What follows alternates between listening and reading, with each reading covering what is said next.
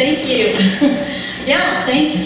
This is really, really exciting to me because I first started coming to Louisiana as a Turks accordion tourist to dance. When I first heard zydeco, when I lived in DC, there was a conjunto and zydeco accordion concert at Wolf Trap, and I was hooked on zydeco. And so a lot's changed over the years, and I'm really thrilled to see all the work that's been done, and I hope to keep helping any way I can.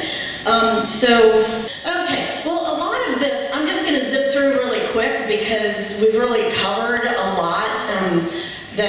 I did sort of a literature search to begin with. I had no idea, like, as far as the vernacular architecture and the culture, intangible, how do you understand these places, and how do you understand how these buildings came to be where they are and their form and their function. So these are basically what we talked about, the context and the primary function and purpose of a dance hall is for dancing. So that's real clear, and I think the dance floor should be the most character-defining feature of the building. And look at the building from the inside out and how people use the building. It's set in this area here. I looked at for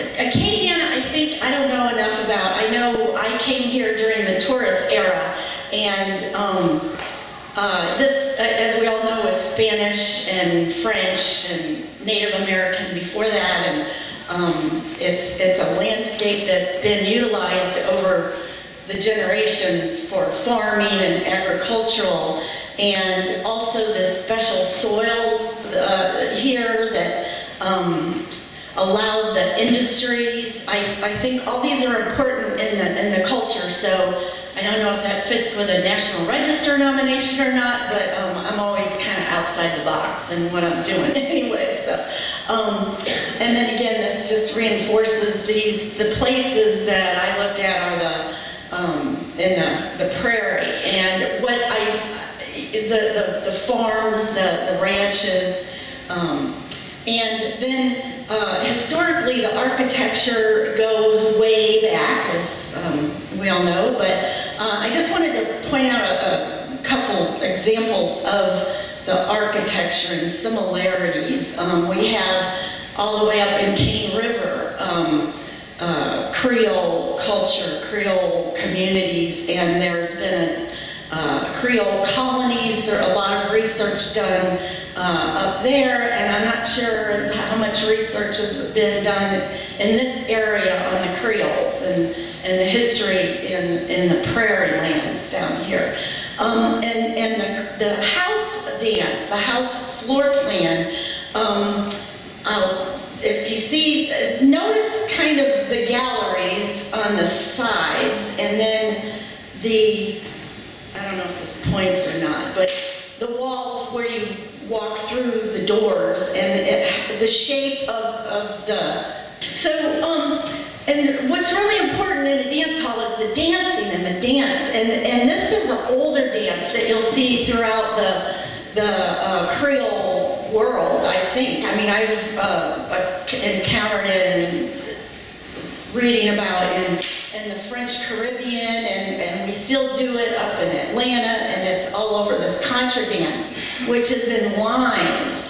And I'm just to imagine that line out on a gallery. I'm not a dance expert. There are dance experts out there, and that's why I'm kind of asking about bringing in interdisciplinary research to talk to these buildings and the forms and how they were used over time. So I looked at places that people dance, and this was already mentioned, plantation stores. The commercial part goes back even further than the 20th century, so maybe I don't know how this can be divided up, so I'm just throwing all the stuff out here. And this was, and a juke joint again, and the places that I looked at are not juke joints and not ill repute. So I just put that there as an example. And then church dances we already mentioned. And some people that study African American music and history talk a lot about the real importance of the sacred and the secular, and the juke joint on Saturday night and church on Sunday, but all the music is all obviously all tied together. And so, oh yes, and that was an important point, this in-between space for the community. I mean, I see, especially Creole, you know, in our country we have this heritage of, you know, segregation of black and white, and I see Creole is emerging, and it's betwixt and between culturally, and betwixt and between in locations in the sites with the preservation of some of these. But this is the outside of the building. Again, the inside is very important. This was up in, when I was up in the north, up near Chopin, up in there. I forget the name, Clucherville. Wait, am I going the wrong way? Did I have it twice? No, I'm going the wrong way again. Oops. Sorry. And then, again, the house dance we mentioned. So we got all different kinds of houses and house dances over time. And just to mention the diaspora of this culture, you know, thinking about the blues trail and how it's mapped beyond where it begins, up in Maryland, where I started dancing this. People had house dances and they'd move the furniture out of the rooms and dance. So it goes on. And then, of course, Opelousas and the birth of Chenier, Clifton Chenier, and I think, yeah, there's a lot of good history being done up there, and promotion of the home of Zydeco. And so in the Louisiana Creole, the values, again, these have already been mentioned pretty much. There's a Creole poet, Sybil Kine, who wrote about, you know, every time there's always celebrations, there are always food and music and dancing. This is sort of shows this is the relationship between the dance hall and the house. Hamilton, this is at Hamilton's Club, and there was a boucherie one Sunday morning when I stopped by to look at the club, and Mr. William Hamilton gave me a tour that was really nice. They were getting ready for a family celebration. And so again, I think what's really, really important is the continuity of the culture, and yet the change over time. And so the agricultural landscape, you know, everybody's driving trucks and wearing boots and you know, hauling stuff, and the site plan next to the owner's home, close to the road, residential scale, and again, the cultural expression, and a lot of this is, it's a family business, it's a farm is a business, and a dance hall is a business, so there's continuity there. So this is, a few of us came out to Richard's, way out in pretty much in the country out there in Lawtell, near the Offshore Lounge, which, by the way, they have really changed that place. We had a fundraiser in Atlanta. We didn't raise a whole lot, but the Cajun and Zydeco Association, but they've, with the building codes and everything, it looks like they've done a lot, and that's good to see. But back to Richard's, here's what it looked like when I was there back in 2003, these overgrown bushes, and the whole building wasn't pink at the time. It had the, you know, the red barn paint. And this is one of the sisters' house next door. When we were just here the other day, it was just all overgrown. It looks like it's abandoned. And then here is, this was Kerman Richard's house. I was told I'd talk to Anne Richard, who was running the dance one of the times I talked to her when I was there. And then his brother or cousin Teddy built the disco, Teddy's Lounge later, but Richard's dates back to the 1940s. We've mentioned that before. And now owned by Cravens, I believe. And so here's the site plan of the buildings and the location near the railroad tracks out past the town, but yet it's within the family compound. So the other day there was a mention that someone else owned the brick house and Teddy's now. So this kind of is confusing with what I thought I knew. But so hopefully documentation and tax records and whatever, if y'all have that down here, tax maps, and can help sort out ownership and improvements to the property. You can see when an improvement, a building is added onto a property. Just some of the features, the entrance on the picture on the left is where they bring in the beer and deliveries, and a sign out front announcing the dance. And just some of the details, the back now, since they upgraded it, there's a ramp on the back to bring the band equipment in. What else did I want to say about this? Okay, here's the floor plan again, with the gallery-like space around the sides where everyone sits now, and then the dance hall's in the middle. But I just think the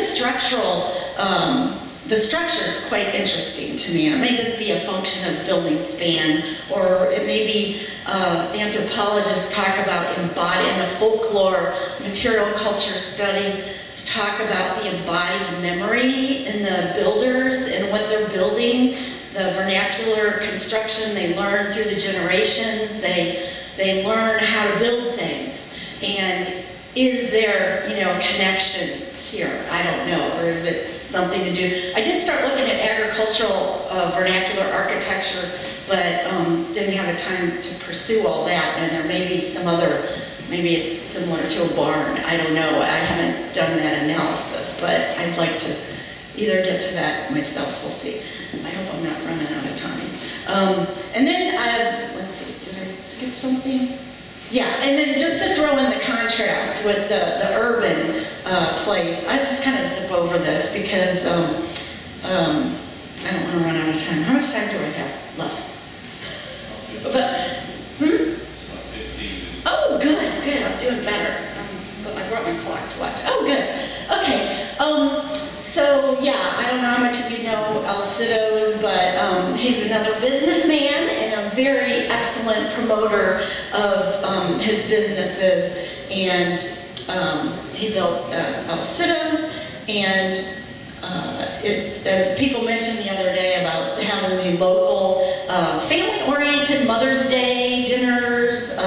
It's in a community. It's in a suburb. It's in North Lafayette, which is primarily sort of older buildings, and I haven't studied it in depth, but it looks very kind of economically disadvantaged or underrepresented in major studies. I mean, I couldn't find anything when I was looking for documentation besides, I mean, King of Zydeco, the musicians, people talk about clubs, but a real rigorous analysis for real in-depth, I just have that kind of brain. I always want to know more. So, but it was great. He took me to the one-stop shop. He told me how that helps pay for his club when times get tough, and this is his house that he built, which is just gorgeous. I just love this picture. I just love it. He's such a cool guy. And so here's where it's located in Lafayette. So it's in the urban area. And now we'll jump in another side of Lafayette, away on the south side of Lafayette, which I find really interesting. And there's still more I want to know about how Mr. Adam Hamilton, a sharecropper, managed to buy 100 acres of land. and build his home.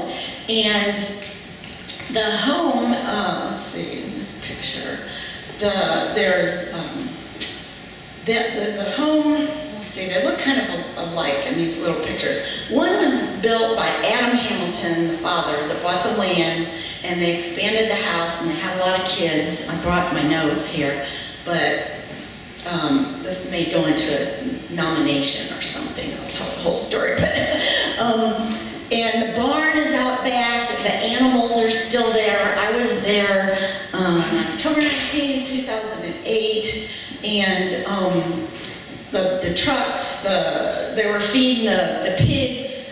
As I said, they were having a boucherie. I just went by here when I drove into town Sunday, and everybody's still there. Mr. William Hamilton, unfortunately, passed away 5 years ago, but his brother, Adam, who must be Adam Jr., still lives in one of the houses. There's like 3 brick houses. There's one to the, when you're looking at Hamilton's, one to the right and 2 to the left. So we all know iconic Hamilton's Club. And this is just the interior the day I was there. Again, they were decorating for, I forget if it was a birthday party or a, so this place started, he told me that his cousin started it, and they used to have ball games, and people would come in the trucks to the baseball games they had out in the field out back, and it was smaller, and then later in the 80s, I think it was, they expanded it into the dance hall, and again, that's kind of the time, the era, the changing over time of these places. And I've never seen that. I didn't. Off to the left, the bar is in the back, and they had sheets over the liquor in the bar. And he told me because they were going to be having kids there, they covered up the booze. So, and also when it was a baseball, it was more of a private community place out in the farmland. I want to look at maps of Lafayette back at that time and see how far, what was the landscape like. Again, the landscape to me is so important in the setting. And but he said that one half of it was for the teenagers and the other half was for the adults at one point. So here's a map, kind of a partial map. I realize this needs to be developed. All of this needs to be developed. But Hamilton's in the middle there with the family homes on the side and the fence and the barns and the animals like that. So this is Philip Gould. I'm so excited he's going to be here later. I want to see more of his pictures of the dance halls. So again, back to Richard's Club. This is what it looks like pretty much now when we were there. This was a few years ago, and you can see the changes. And this raises the question that is really raised by Gibbs Place also. This hasn't changed as drastically, but when places change over time and they're part of a living culture, and then they become memorialized or museumized, or that's to be aware of how we move forward with preserving these places and maybe prioritizing some maybe need to be sort of a community focus and maintain as a community center, and people like us all come together and help identify which ones really need to continue in their current use, even if it's monthly or whatever.